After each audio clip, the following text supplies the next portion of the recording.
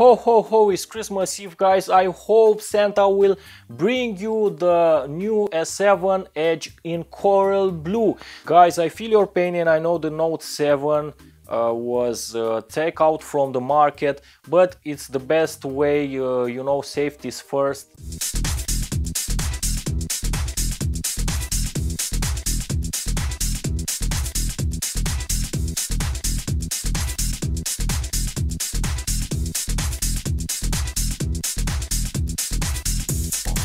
We got this awesome phone in coral blue in dual SIM.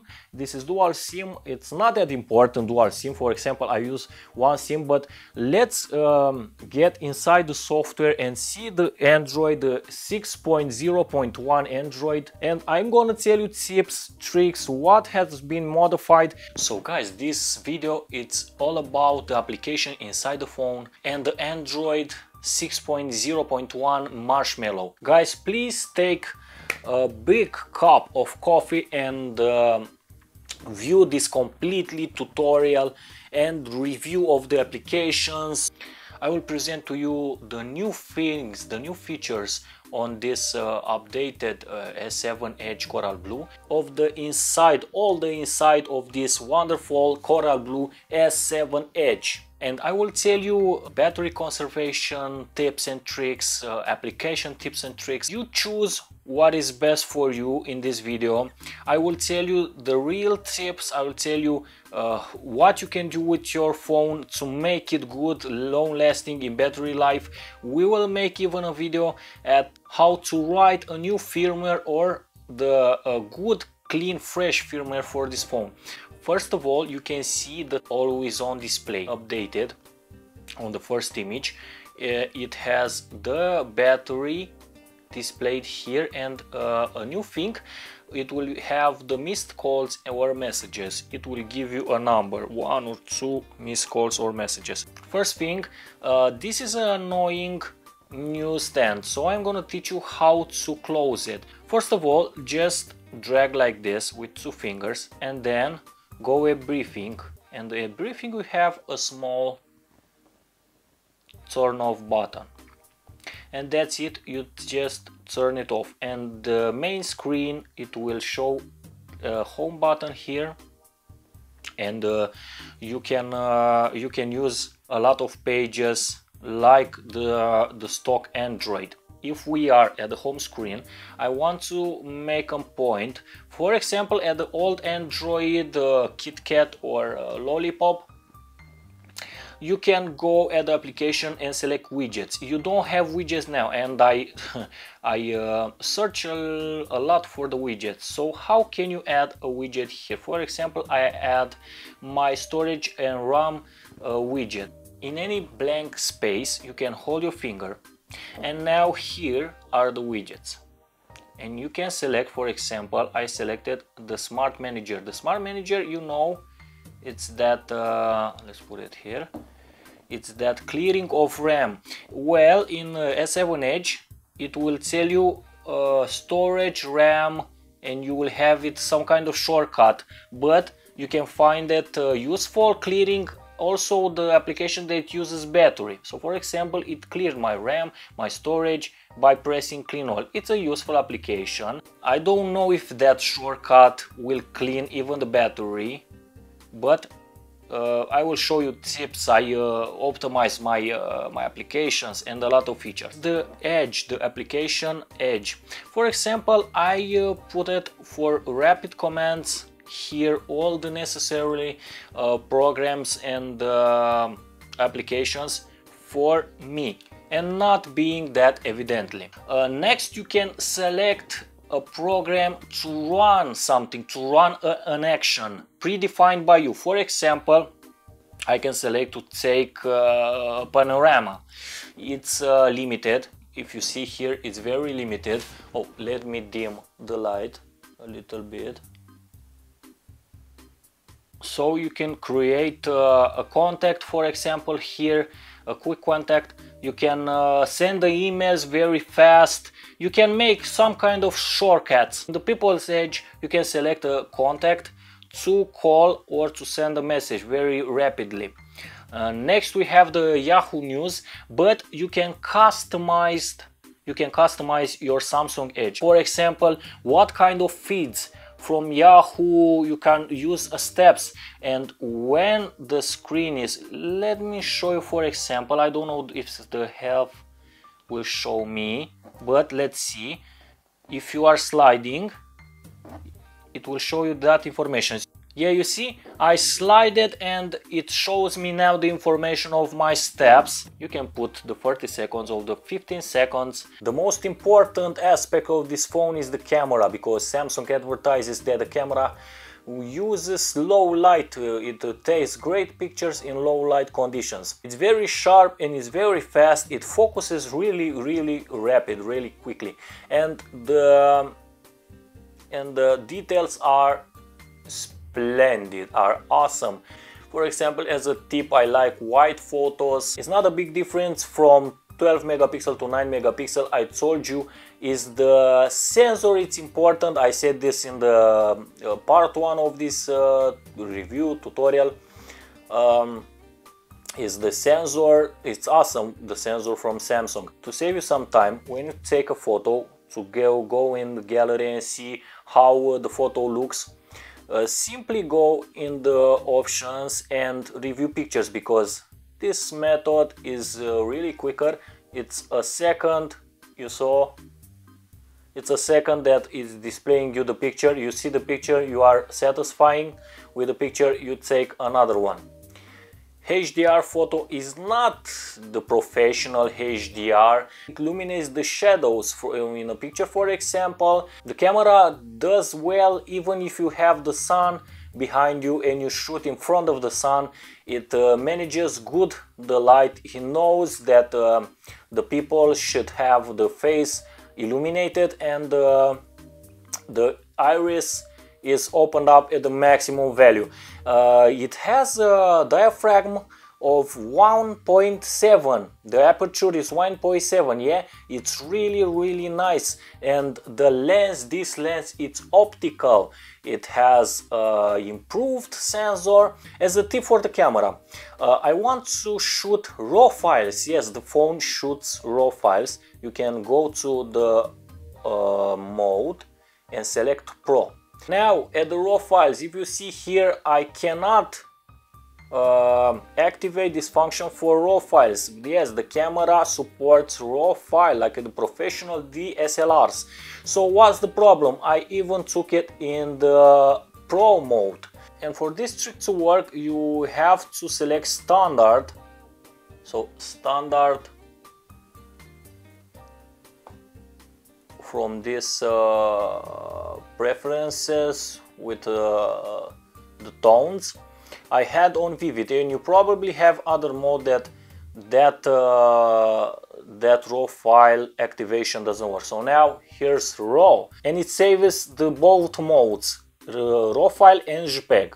Another tip: if you want to record with both cameras, the front camera and the back camera at the same time, you got to go at the mode and download, because you know here in the modes you cannot use that mode, you cannot find it, it doesn't have it, and you have to download it. This is the trick.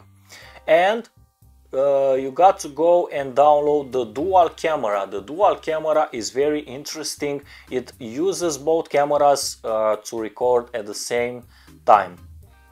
Trigger that and you will use at the maximum capability the focalization, the focusing of the camera. And now you can select dual camera and it records both cameras at the same time, if you can see it now.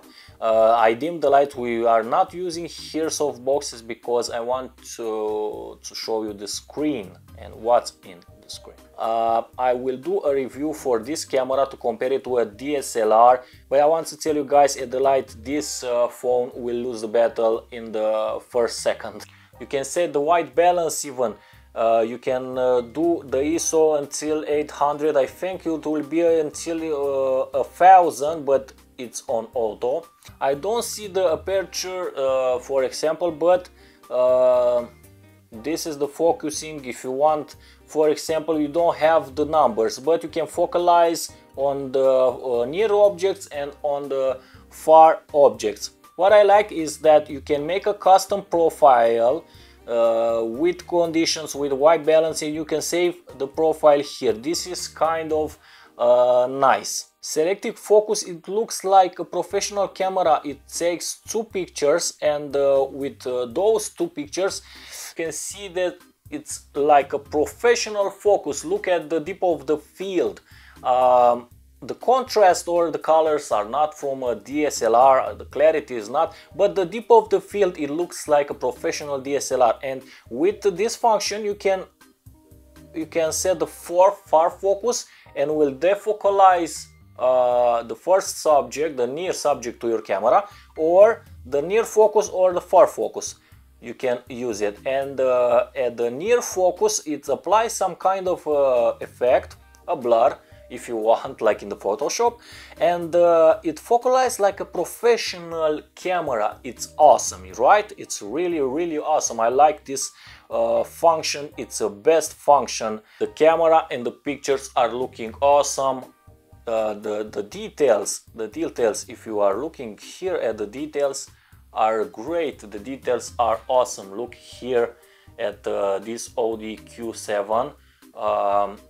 What kind of detail it's made with the phone. In daylight is true.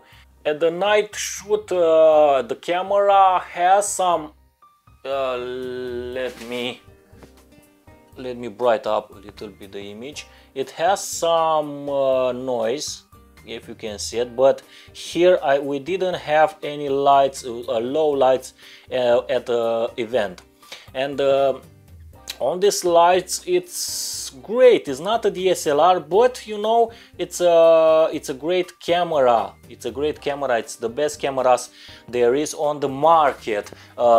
Even I saw reviews and tutorials, and a lot of folks compared to iPhone 7. It's better than iPhone 7, and sharpness, and iPhone 7 has 8 months past this phone. To be reasonable, I talk only at the clarity of the picture, not the power of the processor or other components. Now, to show you the focalization, how fast it is, just look at these two objects, right? It's fast, man. It's incredibly fast.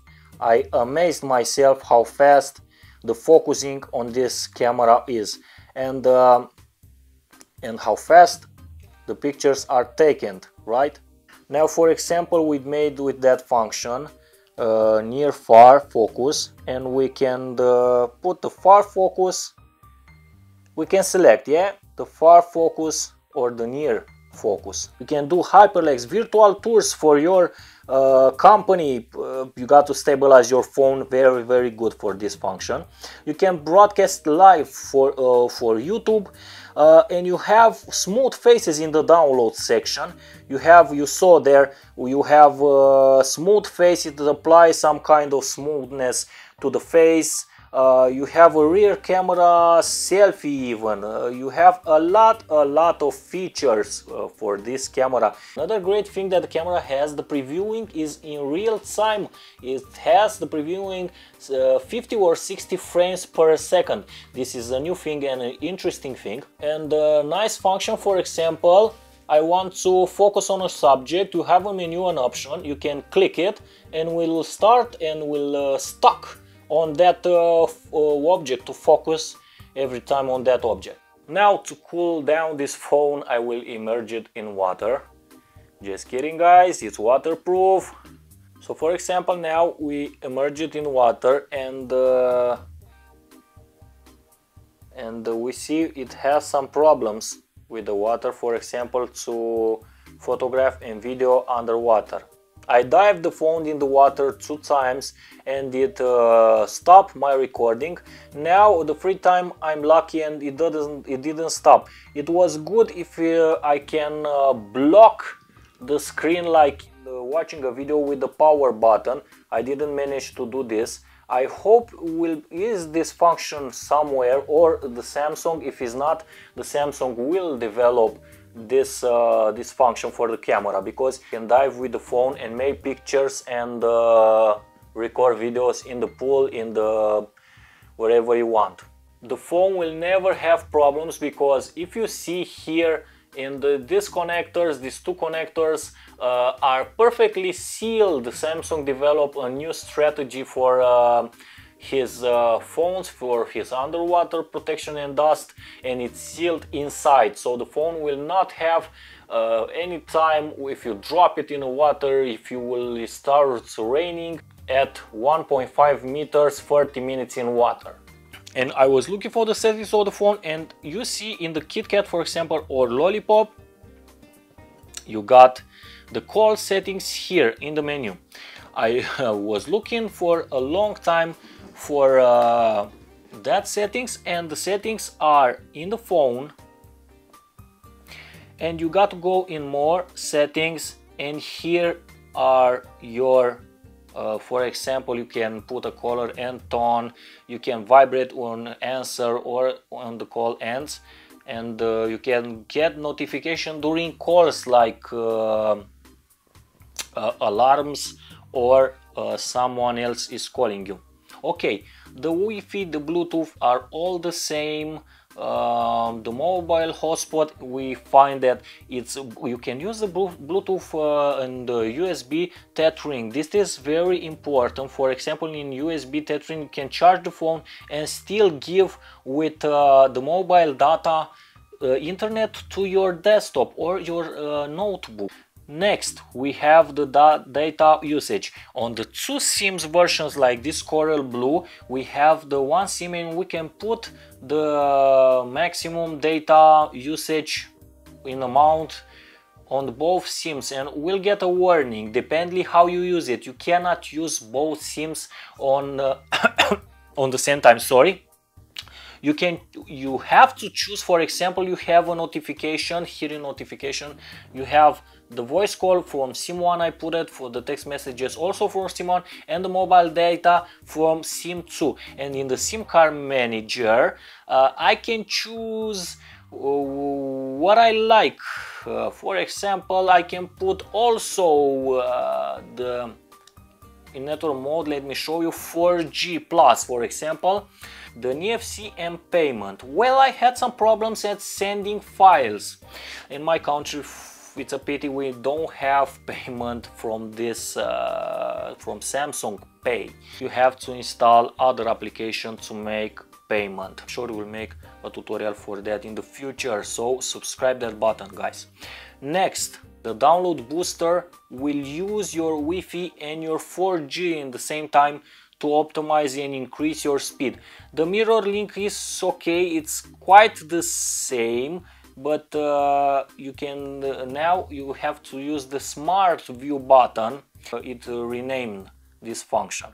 So guys, have a great Christmas, happy new year, guys. Thanks for watching us and support us in 2016. We promise to you to bring more free stuff that you can use and develop and help you in technology with devices. And thank you, YouTube, for having this channel and broadcasting to you free stuff, helping you with a lot of tutorials and reviews. Be happy, love technology, because technology is part of our lives. We are iTechnology Reviews. See you guys, bye!